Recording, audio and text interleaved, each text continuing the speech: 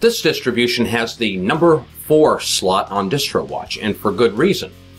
I'm looking at Mageia version 4, the KDE version, right now on Spatry's Cup of Linux.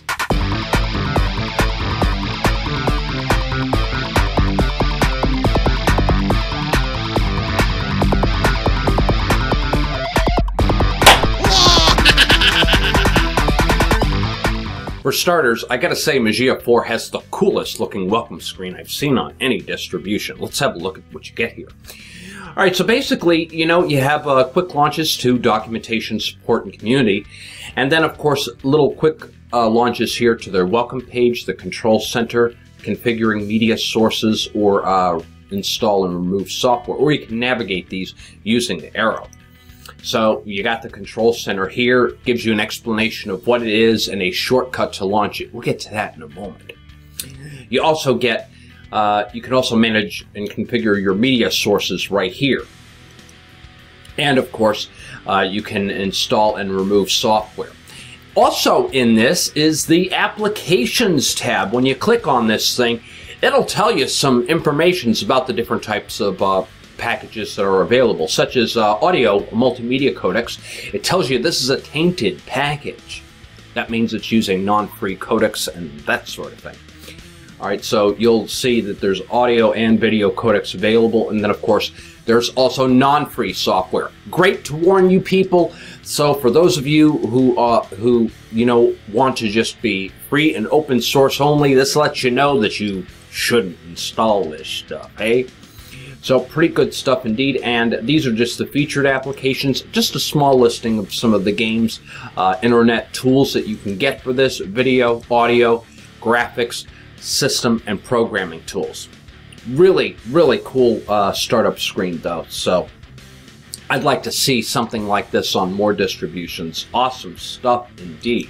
You have the ability to add widgets to your desktop by clicking this icon here. You can also click that same icon on the edge of your panel, which will allow you to add any kind of widgets and that sort of thing with a power control, lock screen. You also have a calendar with which to manage your appointments and everything right here. You have your typical USB or drive connections, a volume control, a clipboard manager, and of course you can also manage network connectivity here. You have some quick launches to some useful things on your panel. For instance, a quick launch to the Firefox web browser. You also get a quick launch to the Mageia Control Center. Let's have a look at that. Okay, it'll ask for your password.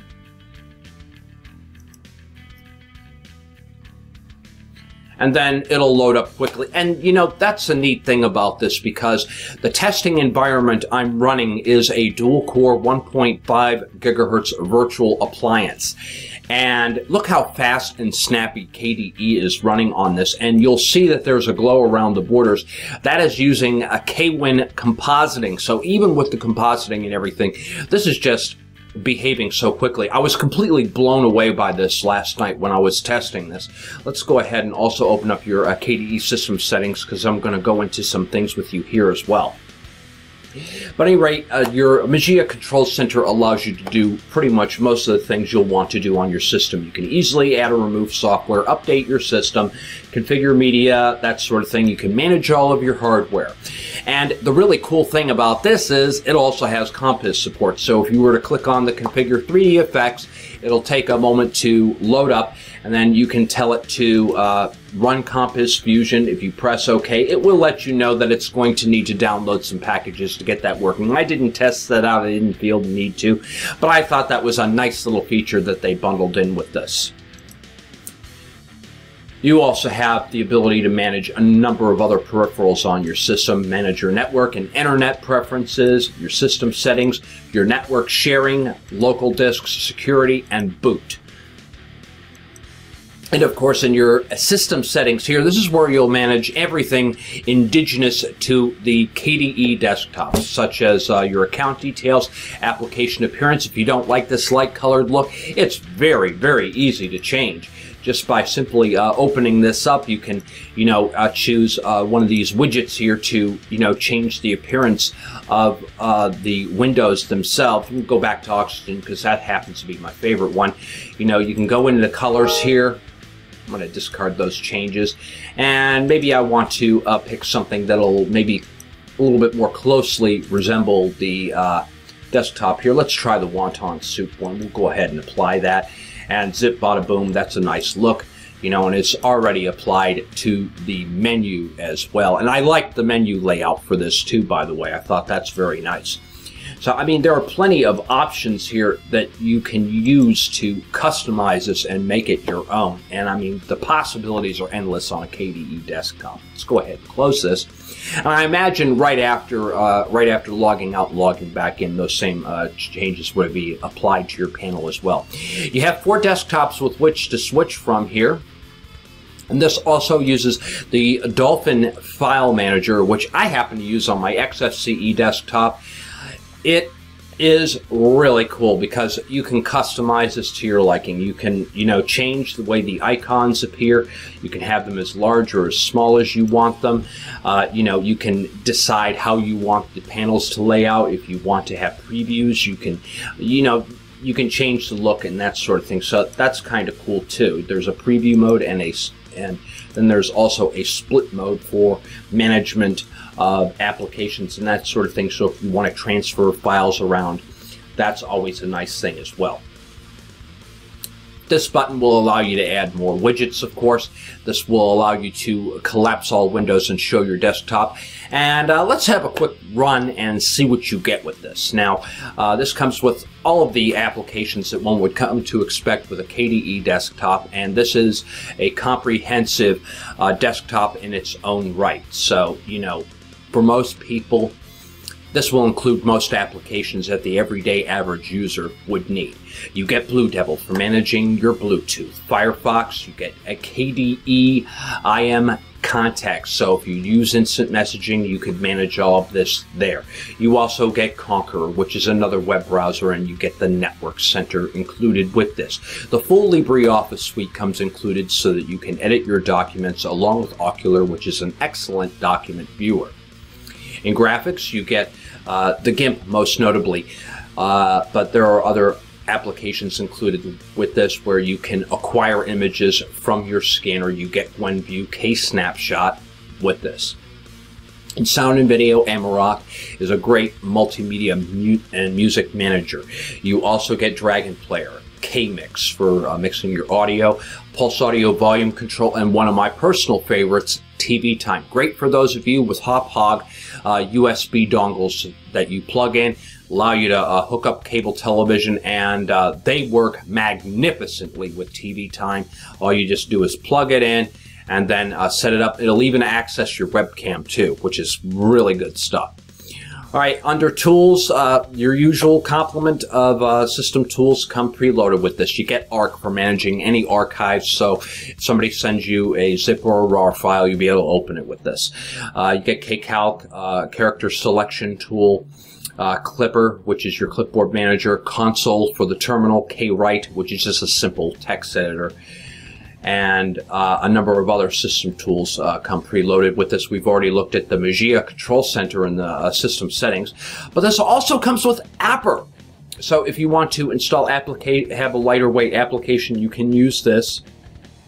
This comes with K3B, which is great for disk burning, and I personally believe that this is the best of the best disk burning utilities available on the Linux desktop. So awesome stuff indeed.